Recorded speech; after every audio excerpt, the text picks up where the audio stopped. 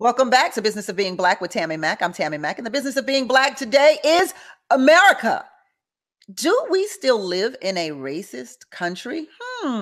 Well, Keith made a few suggestions here when he said, listen, America is still racist. We've got voter suppression laws. And Derek said, what voter suppression laws? I voted. I'm Black. Nobody suppressed me. Keith, I'm sure you voted. Dr. Ma'a, I'm sure you voted. Pastor, I'm sure you voted. We're all Black. Where's the suppression here? Derek, is that what you wanted to suggest? How is that racist? We all voted. If the law says that anybody and everybody must prove that they are themselves in order to vote, then how is that discriminatory against Blacks? That's like saying that we don't have the ability to produce an ID, but white people do. I'm not buying that. And frankly, I think it's insultful for the system to tell us that we can't produce IDs, but it isn't discriminatory to have whites produce IDs. No, they just know exactly, who is likely to be able to produce one based on levels of poverty, based on the way we live. So the mere fact that we are required to produce an ID has everything to do with race and socioeconomics. And so they know that. Listen, a lot of the Jim Crow laws were race neutral. Come on. Yes, poll taxes, grandfather clauses said nothing about race. Just like the voter ID laws say nothing about race, but they know who the laws will impact. They know that. Okay, so Blacks can't produce IDs, whites can. Got it. I think that's an unfair argument because many individuals, you talk about the low income area, you need an ID to apply for low income benefits. And so to suggest that individuals don't have an ID or it's hard for them to get an ID, how are they able to acquire state or government benefits without an ID? As a matter of fact, I recently saw an interview out in Atlanta, Georgia, where it's kind of becoming the center of voter suppression.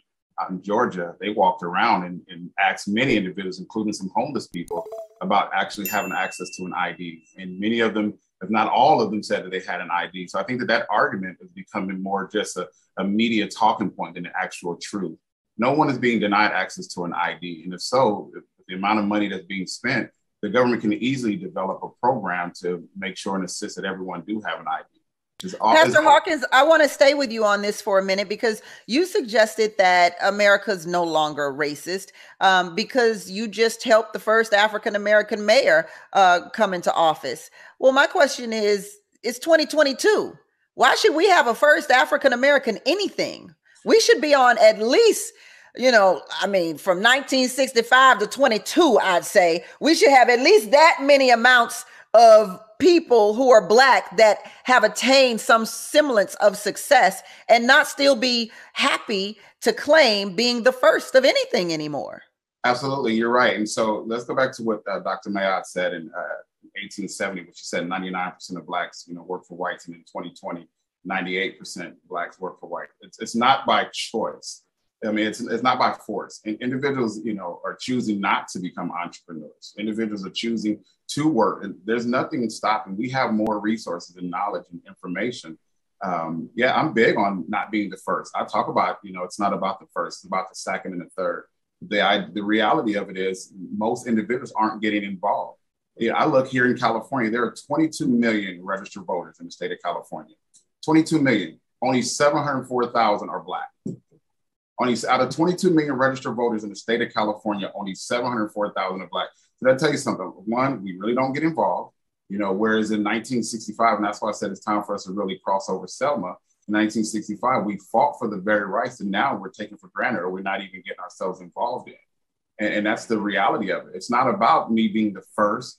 I wish I wouldn't have been the first, but there were many people who lived in this community that just didn't see the need to run, or even thought about running, or even thought if it was possible. So, but just the mere suggestion that Black people don't even think it's possible suggests that racism still exists because there's a mindset. That's the problem with racism. It creates a mentality that exists long after the actual application of it in white people and Black people. Dr. Ma, would you agree?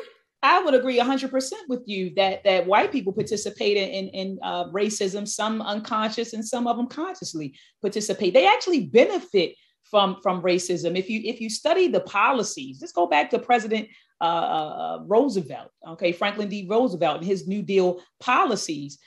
there were policies that were created. And just as Dr. May said earlier, that excluded Black people. They didn't say we're specifically excluding Black people, but what they did was they shaped the policies such that only white people could benefit from the policies. And what that did was create Black ghettos and white suburbs, and it placed white people at the top of the racial hierarchy and Black people at the bottom of the racial hierarchy, which is racism. It's a structural relationship. So I don't understand how anyone on this panel can say that racism doesn't exist when we still exist in an environment that has a racial hierarchy with one group of people at the top and another group of people at the bottom. So to sit here and say there's no racism and we still are dealing with that hierarchy is madness. And I want to say this, Tammi, before I digress.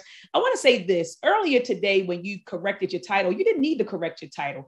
Is America racist? Well, to be American, right, someone of America, is to be white, which was a human category that was created in the 1600s, right after the Nathaniel Bacon Rebellion, okay? And along with whiteness came laws, a package of laws that gave psychological and material value to whiteness, which created a racial hierarchy. America is built on racism, and Black people suffer from it while white people benefit from it.